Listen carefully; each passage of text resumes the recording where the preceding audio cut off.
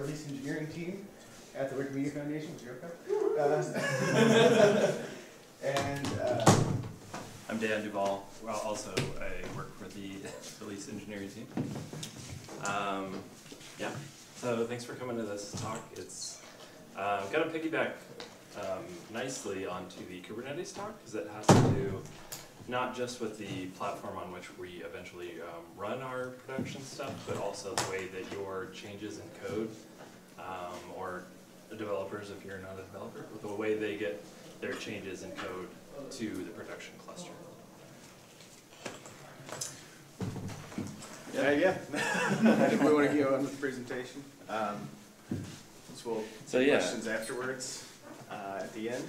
Yeah. And yeah, we've been working on this for about a year, a little over a year, and it'll be good to present it, get feedback, see what you all think. Yeah. So yeah, right now the naming is a little confusing because we keep referencing it as different things in different places. So in annual planning, I believe it's still called Streamlined Service Delivery.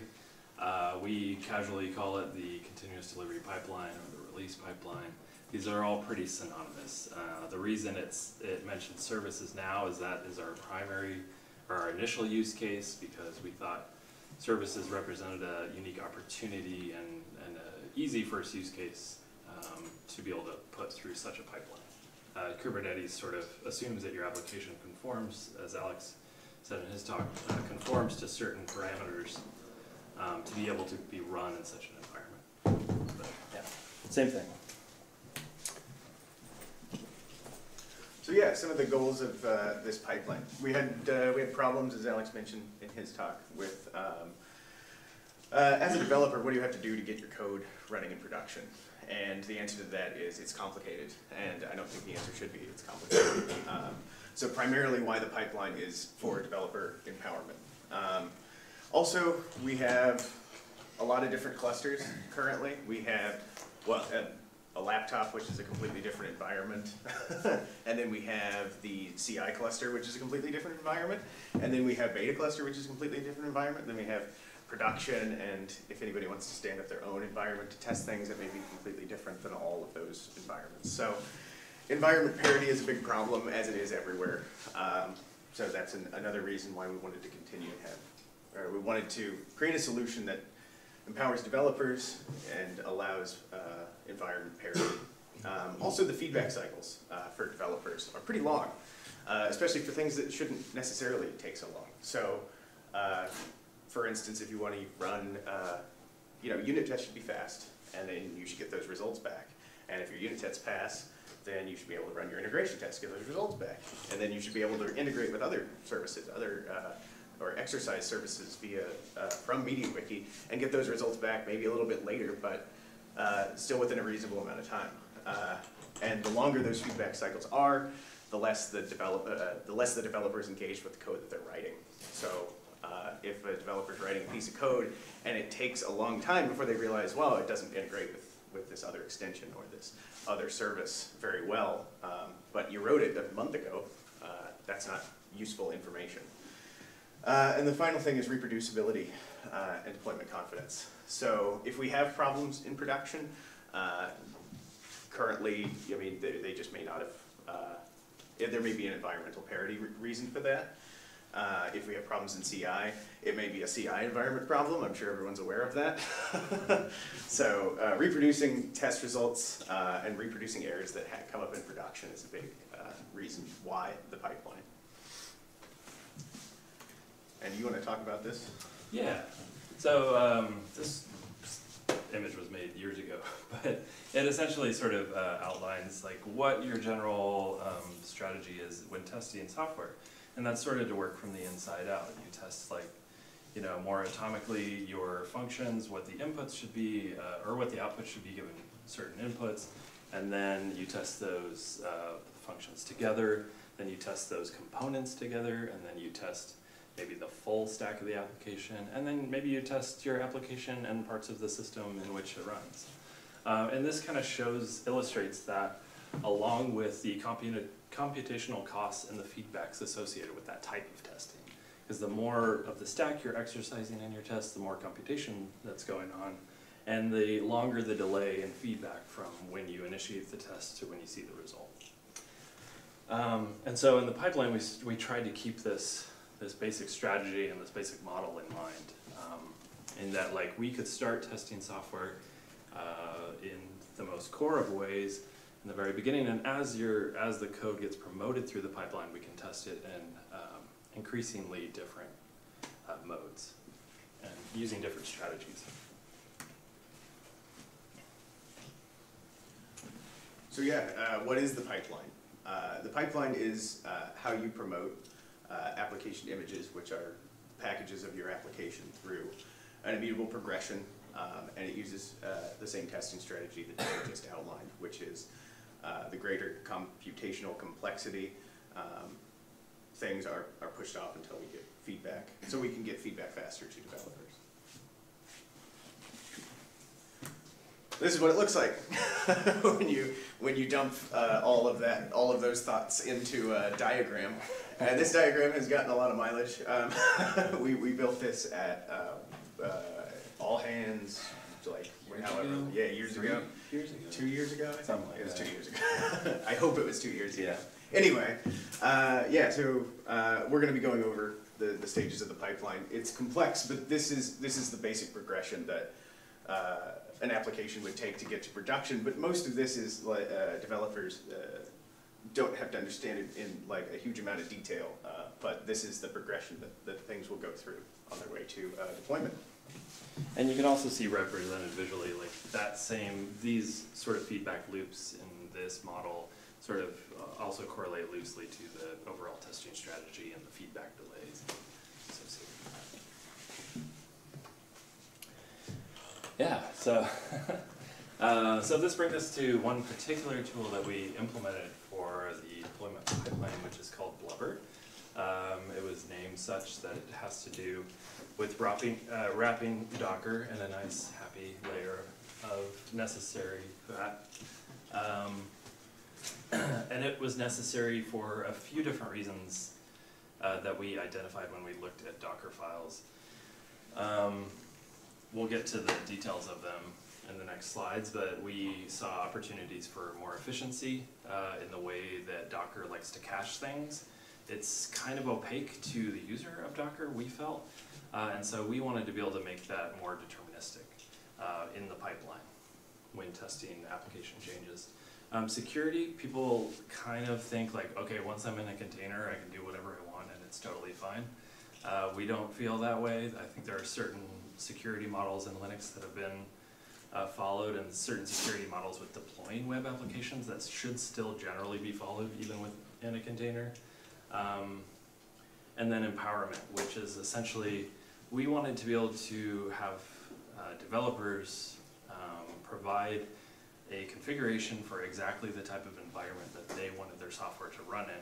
But we saw giving them full access to Docker files not only as an additional sort of learning curve, because you have to understand all the idiosyncrasies, but also not really the most desirable approach when it comes to running things in production. Again, we want to make sure that the answer to how do I deploy an application into production isn't go talk to all these teams. It's follow these guidelines, write this stuff, and it will be deployed to production. Docker files are full of unnecessary complexity to that end, and so we wrote a wrapper around that, which is as Dan was explaining. Blubber. So yeah, this is the first step in the pipeline, zoomed in a little bit. So this is what a normal developer will do when working on their code. They'll iterate on the development branch and get and push to Jenkins when they're happy with local working on this. And this was touched on in Alex's talk a little bit about how you will do this locally, which is hopefully Minikube and Helm, so it mirrors this whole progression as we go. But once it enters the Jenkins pipeline, what we'll do is, we'll explain it. But yeah, Blubber will run the build process and eventually publish that to a registry, but we'll go into more detail in the next slides. Yeah, so what Blubber does with efficiency is Well, it tries to be a lot more simple. Docker files are idiomatic to say the least, or esoteric would be a better word possibly. Don't say Docker files suck. We wanted to let you say it.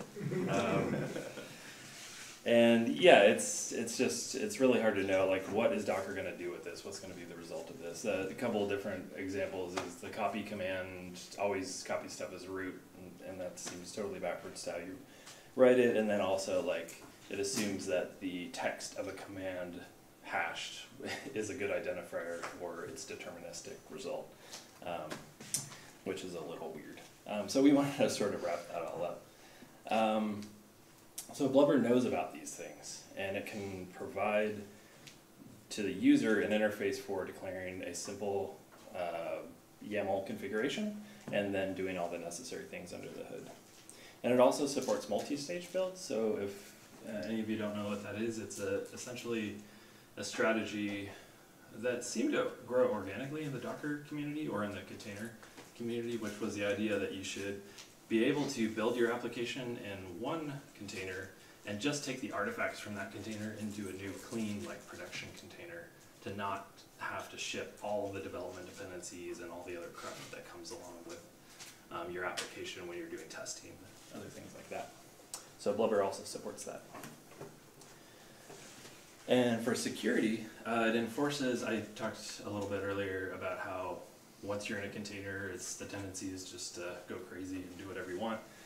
Blubber tries to enforce a simple security model without too much input from the user. And that is to, the only thing that the user, the developer in this case, can influence that happens as root or writes any files as root is system package installation. So in the Blubber config, you will specify your system packages that you want. Other than that, you can't, like, specify any arbitrary commands that get run as root and result in root on files that could essentially execute as root when the container is running. Then it drops privileges to a somebody. The reason it's called somebody is that nobody usually doesn't have a shell, and this is the one difference between that, is it's a nobody with a shell. And it ends up owning the application files, does the dependency installation, so like node modules or pip packages or Ruby gems and that kind of thing. And it ends up owning those files too, and then it drops privilege one more time before specifying the entry point, so that the application is run as a different user than the owner of the application files. And as far as empowerment goes, well, we said earlier that you can provide the configuration, so you have control over what happens in that environment. Developers specify system dependencies, entry points, package management stuff.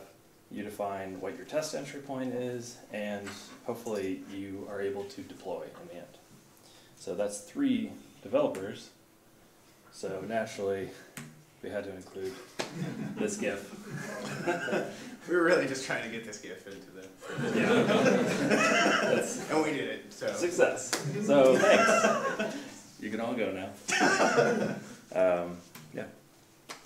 Do you want to talk about that? Sure, yeah. This is what a Blubber config file looks like. So I don't know if any of you are familiar with what Docker files look like, but they're whatever. They're like shell scripts, but someone who really loved BASIC or something. And they're, you can do whatever you want and rearrange things wherever you want, and things that look good are usually wrong. So if it looks nice in a Docker file, you're doing it wrong, usually. So we wanted something that looks nice and was right. And we think this looks right. So we're going to be talking about all the individual pieces, but this is pared down a little bit, but this is pretty much what Mathoid is using and is currently running in production and using. So you can see, like, we let them define app packages. They install node requirements from their node requirements files. They have a test entry point, and they can define the entry point for their test. And yeah, that's what's running through the pipeline currently for Mathoid. Yeah. So you might have seen in this previous slide these variants. Sure. So what the heck are these things? Well, we identified, of course, that environmental parity is super important. You want to have almost as much, you want to have the environments to be identical as much as possible, but some things are always different. So in development, of course, you're not going to be running as many processes. Maybe you won't be doing the same kind of logging, and maybe there are slight differences in your dependencies. So we did want to provide a way to specify those differences without compromising the entire achievement of getting that degree of parity. So that's what variants are for. What do they look like? Well, you saw them in the last slide, but here's a pared down version of that. A variant, well, yeah, these names don't totally matter. Like, they're pretty flexible. You can define a variant, give it a name, use it as an include later or something. But we do have a couple conventions that we use in the service pipeline script, which is we expect a test variant and we expect a production variant. And those are the two things that pretty much have to be there if it's going to work through the service pipeline. But there are other things you can do outside of that for whatever your need is.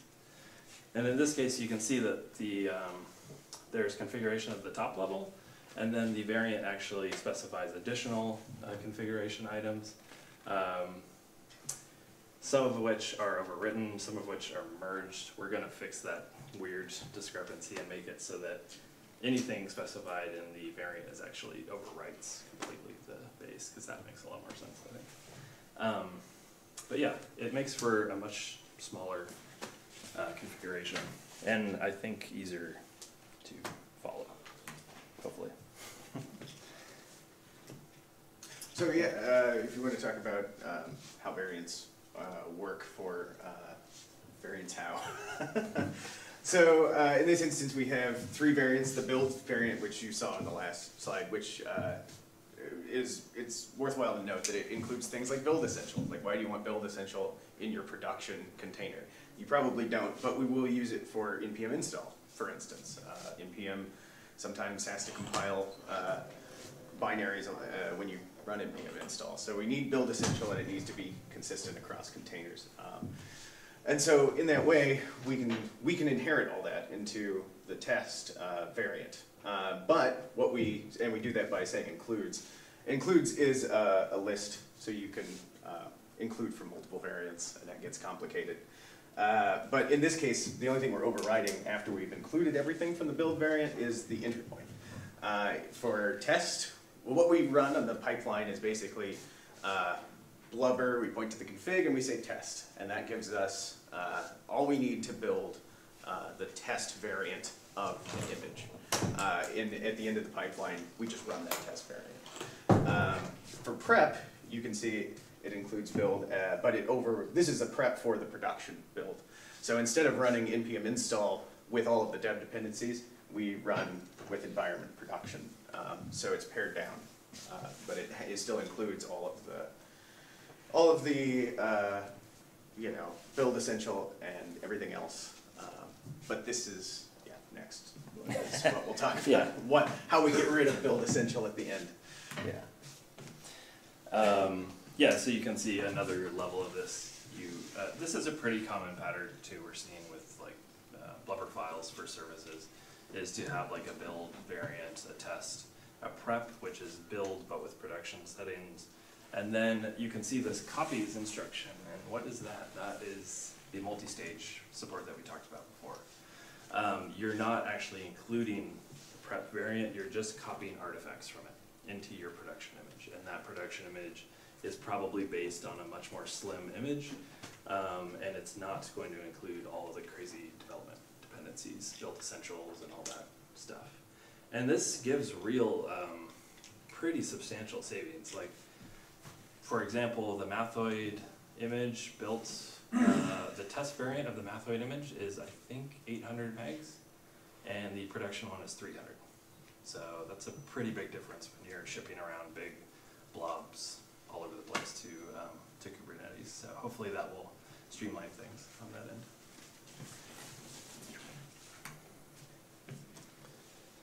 So yeah, so your image is built by Blubber. Now what happens in the pipeline? We'll talk a little bit about that. So this is what the pipeline looks like currently for Mathoid. This is a screenshot of our Jenkins install. And yeah, it's, and also we have the Blue Ocean skin on our Jenkins install, so it looks fancy. Looks nice. Yeah, so you can actually, so it looks like a pipeline, as a matter of fact. And yeah, we'll run through all of what it's doing, but you can watch each of these steps as it moves through, as a change set moves through the pipeline. So yeah, the breakdown of what it's actually doing is, we still have Zool, so you push up a patch set and Zool triggers the entry point to the pipeline and passes in all of your, how to get your patch, Zool merger, that sort of thing. So basically we check out the code. We check out the code and we build the test variant as we discussed earlier. We run the entry point of the test variant, which if you remember from the previous slide is npm test. Then we build, if that passes, then we build the production variant of that.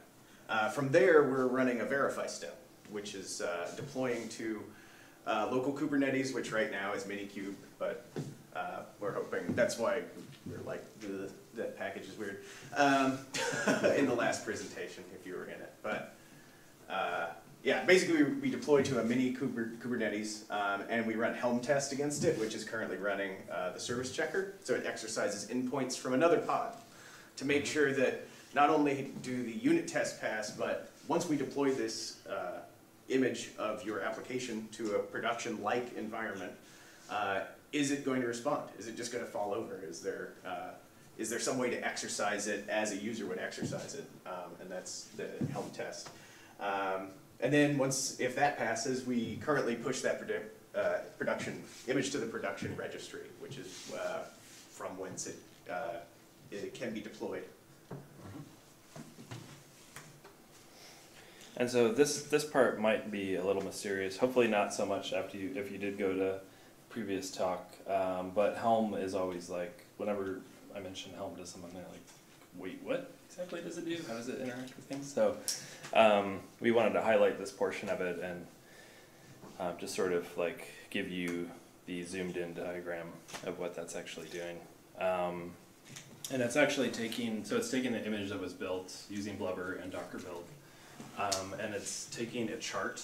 If you don't know much about charts, you can find someone and ask them about that. But essentially a chart is what glues together Kubernetes resources, the images with the Kubernetes resources responsible for running those and setting up ingress, network ingress, and all the other stuff that an application ecosystem needs from that.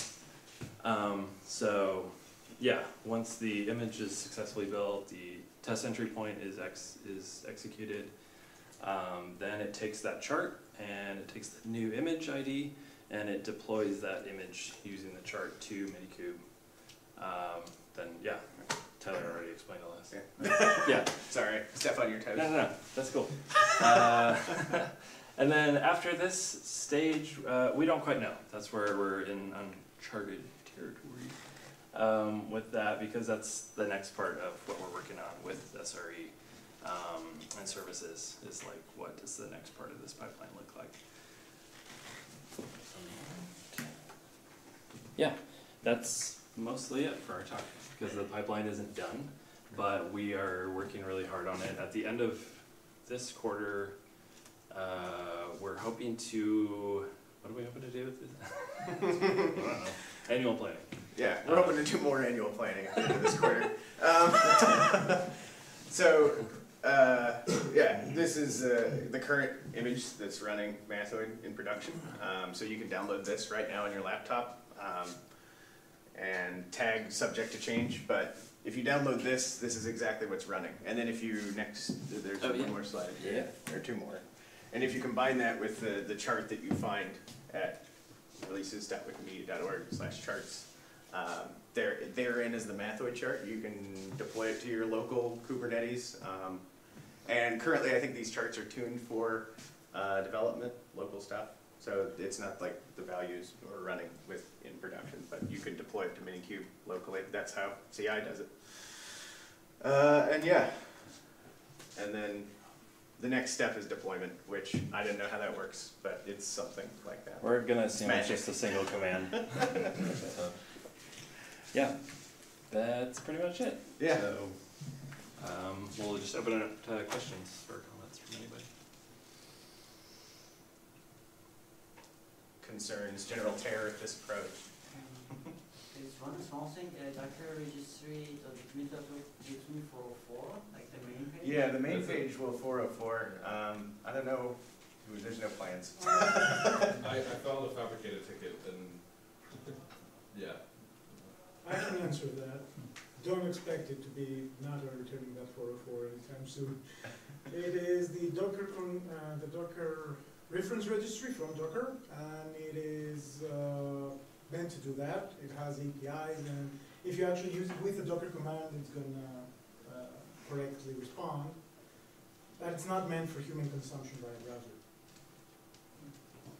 So is there any place for human consumption? I always do curl. When it's a curl docker registry.wikimedia.org/v2/_catalog.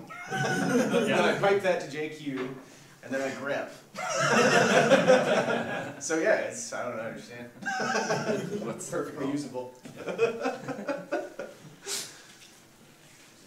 So the human consumption part would be if you have Docker on your laptop or in a VM or something, you would do Docker pool, Yeah. Docker.registry, Wikimedia dash registry, Wikimedia. Yeah. Go back to the You URLs. would fetch the. If you did docker pull this, you'd get Mathoid. And yeah, there's no break line in it. It should all just be on one line, but slides are only so wide. So I'm sorry. I could show it. Did you have Is to that change tempting fate? anything in Mathoid itself to get it ready for Kubernetes, or was it just external? Marco, did we have to? No, nothing. Yeah. We had to add a file. We added a file that the pipeline consumes, which is the Blubber file, and that was it. I think that was the only pull request I made against Mathoid for this project. Oh, and a helm.yaml that has a single value that says use this chart. Yeah, to tie the chart together with the. Since the charts are distributed on releases.wikimedia. So does that mean if you have one completely done, then putting the other services in should be fairly quick? In theory. Yeah, I know Alexandros has done Graphoid in the 2 days that we've been here, but that's also unearthed a fair amount of changes we'd like to make while we were doing that. Yeah. So I imagine it'll be slowish going initially and probably faster as we gain more experience in migrating services. But yeah. I think the biggest next challenge is going to be, because Mathoid and Graphoid are both like single service things. They don't really depend on other services all that much. So once we have something that depends on REST-based or like stateful services in the Kubernetes cluster, I think it's going to be an additional level of challenge, but nothing that Helm shouldn't be able to address. So. But we wanted to start with like the most simple use case, just to prove the overall process of the pipeline. Mobile apps, by the way, is not a bad candidate. All right. I'll be angry.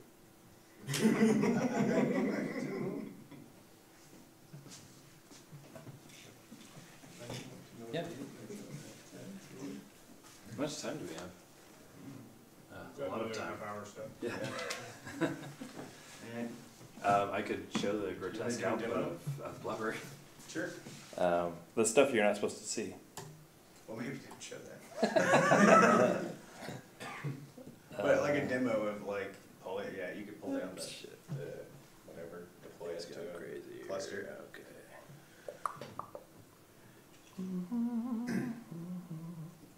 How many years are we from MediaWiki being packaged and deployed this way? Or thinking about MediaWiki being packaged and deployed this way? So by end of next fiscal, we're trying to get all the services migrated, and then we're going to spend the following fiscal working on MediaWiki stuff. So I'd be better positioned to answer that question then. But away, that's Roughly, you think, like, okay, the next year we'll get all the MISC services stuff kind of pulled into this model, and then figure out what the next step from there is. Yeah. Is that big enough?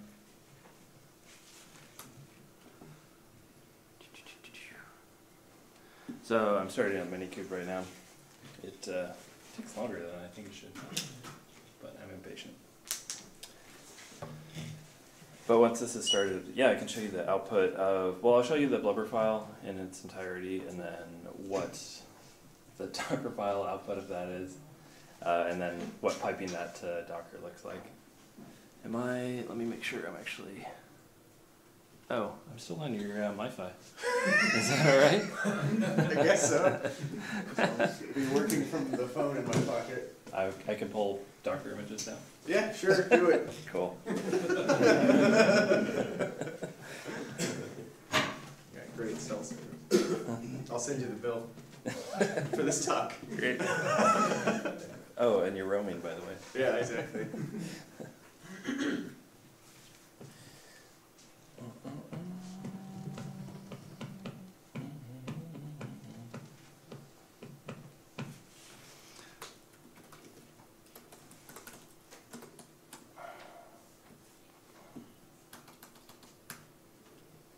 So this is the Docker file.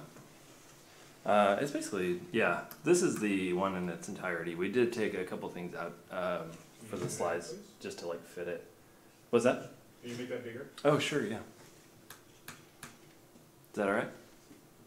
I guess it's just because of the background maybe. It's kind of low contrast, so even though it's the same font size as what you showed before, it's That better? Cool. Make it a little wider. Here we go. Yeah, so we have a version field, which is just to control, like, if we were to change anything in this configuration, that you get a validation error really quickly that tells you, like, it's the wrong format of the configuration. We do have a fair amount of validation in it, which is nice, in Blubber, so it gives you happy error messages. Hopefully. Yeah, if you have bad values in here. Oh, some things about Blubber. It's written in Go. There are reasons. Wait a minute. Old. We were thinking about, well, this tool will probably need to be distributed to everyone. We also did distribute it. We did, yeah. If you go to, where is that slide? The very last one. Probably at the end, maybe like 25. Yeah. Oh, well, good guess, I guess. Yeah. Yeah, so Blubber is available at this URL. So yeah, we cross-compiled it. So this is one of the reasons we decided to use Go, because developers are going to have to use Blubber on their laptops. And so without installing the whole Go toolchain, you can run Blubber on your laptop. Right now they're just distributed there. We're going to find a better place for it. We just put it up last night at the hackathon. So there are checksums and binaries in that directory. There's the Plan 9 one for people who are running Plan 9. We got the whole thing.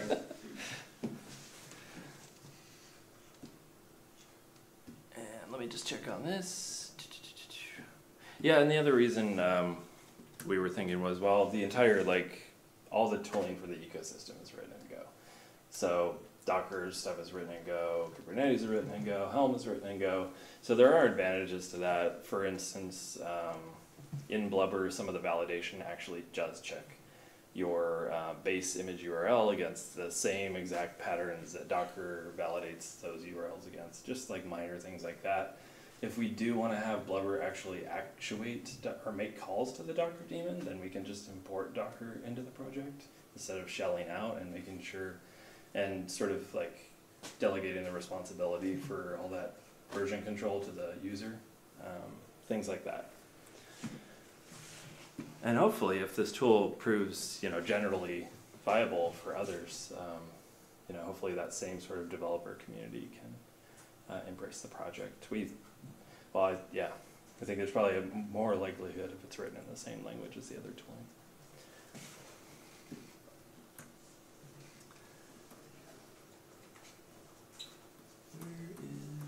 There it is. Okay, so Minikube is up. And let me just quickly make sure that I have the newest version of Blubber. I don't know if you want the newest version.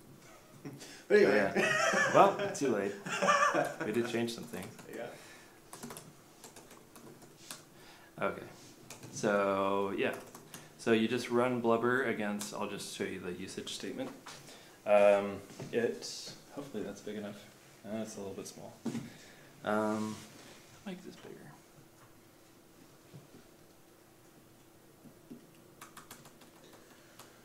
Well, all right.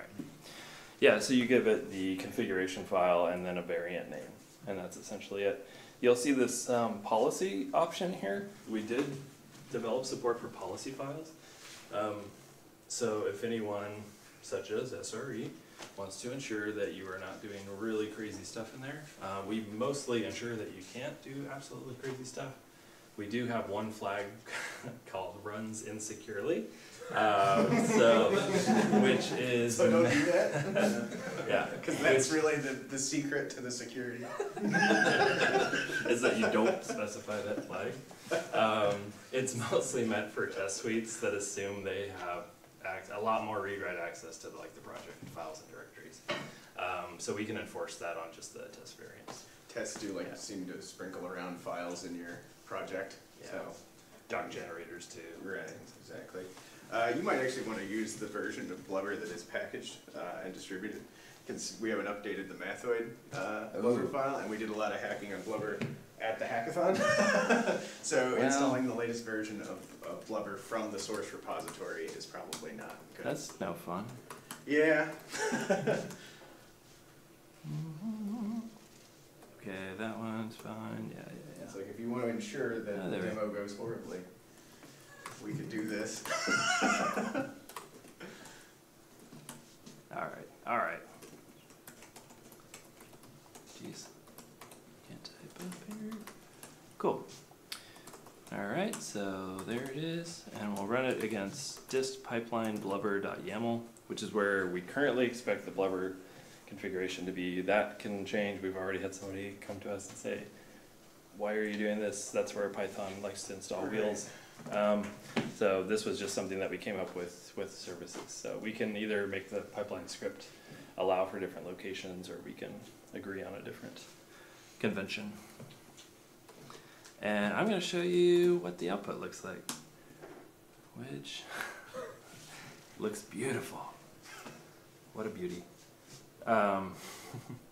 So you can see I'm generating the test variant. I'll show you the test variant right here. It includes build, so it uses the Node.js development base image. It includes some app packages that are necessary for dev dependencies. It tells Node to install those. This configuration is now different in the current version of Blubber. We've changed it slightly. And yeah, what that looks like in the Blubber file is that it's using the base image. It's doing the user privilege level that we talked about. That's sort of model of dropping privileges. So as root, it's running all the apt packages, Debian packages. It's creating a couple users, the somebody user and the run user. It's dropping privileges to somebody, setting the working directory to what's specified in the file, setting some environment variables that are necessary for getting the application to run or to build. It's taking care of these esoteric Docker things, such as the fact that copy is usually results in root-owned stuff unless you specify otherwise. So it makes sure it's applying the current run level user to that. It's installing Node modules separately from copying over application files. That is a cache optimization, essentially, to ensure that changing some random application file does not result in an npm install every time the image is rebuilt. So it does that in 2 stages. So yeah, as you're working locally, if you change a file in your project that isn't packaged.json, it's not going to reinstall all the npm dependencies. It's not going to install app dependencies. It's just going to copy over your stuff. And right. That's it. It'll take a second. Yeah. And then it's copying over the application files. It's dropping to the run user again, and then it's specifying more environment variables and the entry point. And adding a couple nice labels so that we can track images and know how they were generated. And normally Blubber version isn't just plus. Yeah, normally, which is fixed in the latest master, I swear. Yeah. Well, I mean, yeah, who knows? It's just how you compile it. Is Yeah. how it's fixed. Right. So yeah, this generates a Docker file, which we then just pipe to Docker build. Docker build handles the creation of the image that we then run for the entry point. It's all cached on my machine, so it went super We fast. did this at some point. Yep. But I can show you if you were to change the README, it wouldn't do everything over again. It wouldn't do npm install all over again, and all that. Yeah. So yeah, you want to run the test entry point? Should I? Just run that container? Sure. Yeah. All So right. this is what the pipeline does for tests, effectively, with a little bit. What did I call it?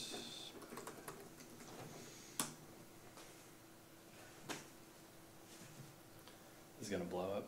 Probably.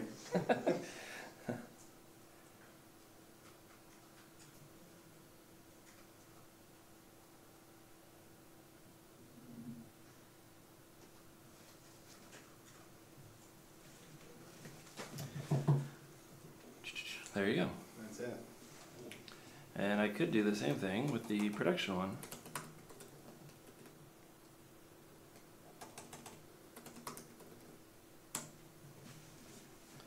And you can see these two commands that just popped up, those are actually doing the multi-stage. So they're copying the application files and the installed node modules over from the prep image.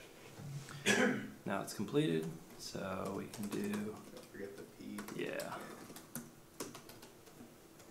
Is that right? Yep. Cool.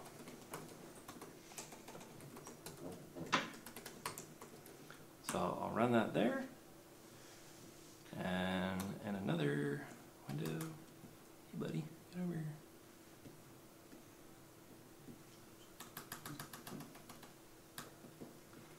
I will attempt to use curl. Oh, well. I will say minikube, show me the list. Show me where my stuff is running.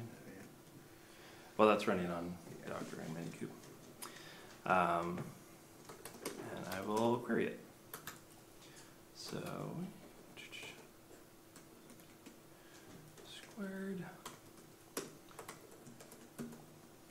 Oops. What is it? SVG. We'll do that one.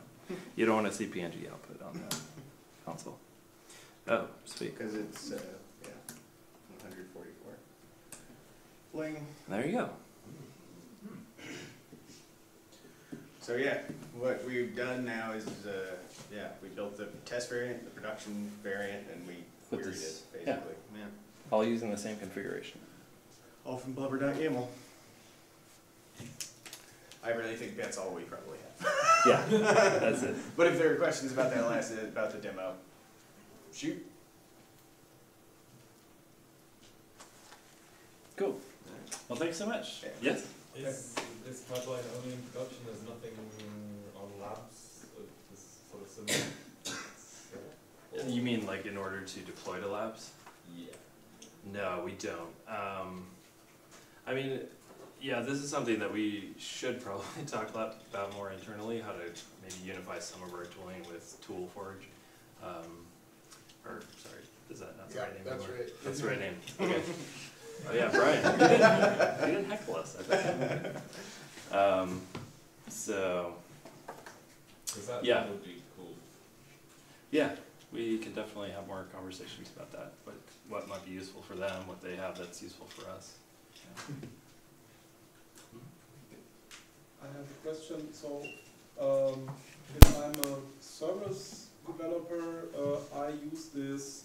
I create a Blubber file to be able to test this fast and reproduce the test environment that is also used on the CI.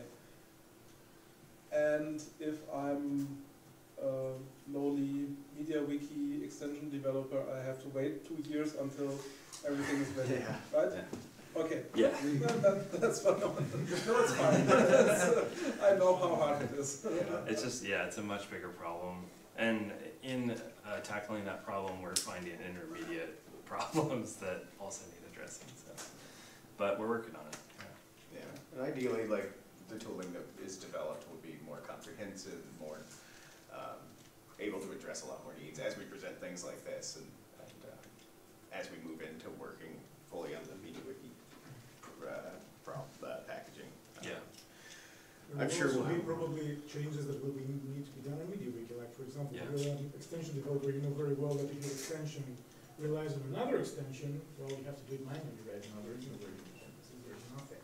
Yeah. MediaWiki tooling will have to change to accommodate this. That's why it's going to take 2 years. Right. Yeah. Yeah, the way that we're in Blubber able to delegate out to dependency managers, we need something to delegate to for MediaWiki essentially, to be able to accomplish that same thing. And there are some proposals flying around, I think, about using Composer to do extension management. That's, We were in the RFC discussion at the end of the day yesterday. Yeah, we're trying to be active in that discussion so that we can make sure that the final solution there works for the final solution here.